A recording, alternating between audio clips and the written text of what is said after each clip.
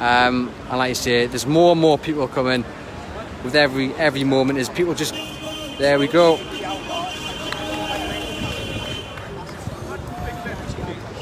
Beating of the horn. And you can see people here just waiting, enjoying themselves.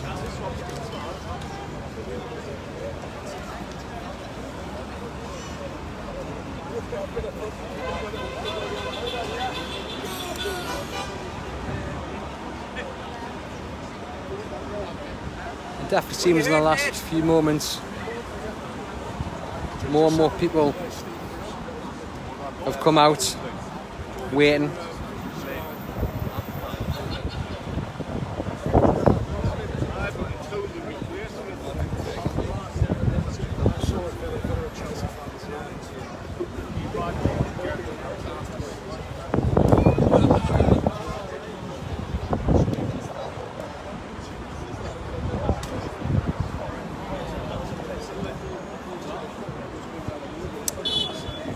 Now, we had a chat before. We're now live on Facebook. Just tell me how excited you are for this takeover. I'm boiling.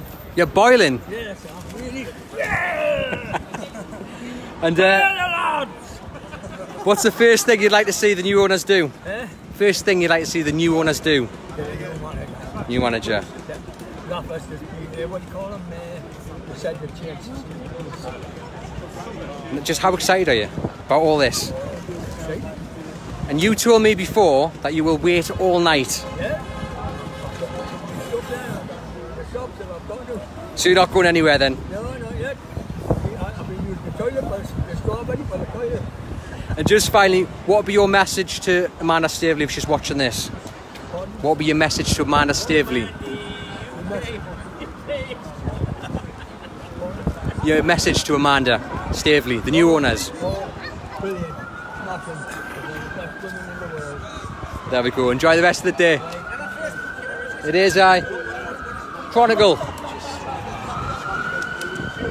And there we have it. You can sense the excitement there. You know, that chap told me before, he's not going anywhere. He will wait all night if he has to for that announcement. And yeah, you know, there's just a sense of what could be here. People are letting themselves dream, and why not?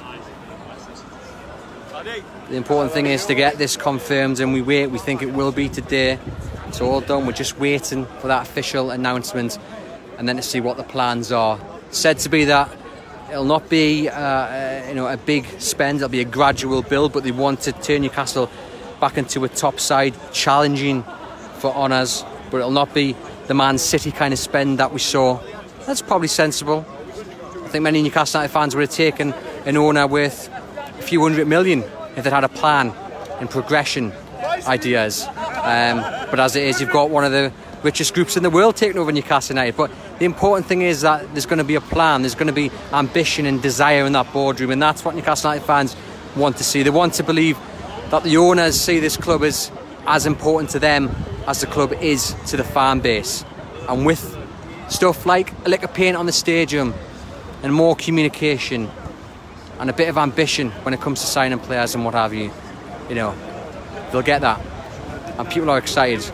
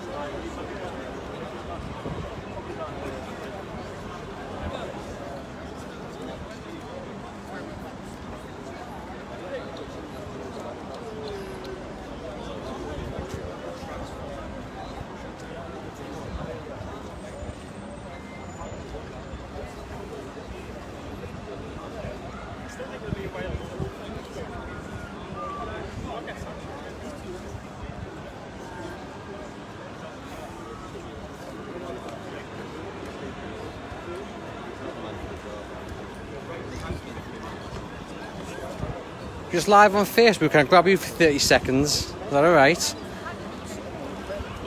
So I know you've been here, well, you were here when I got here, and I think you probably were here before then.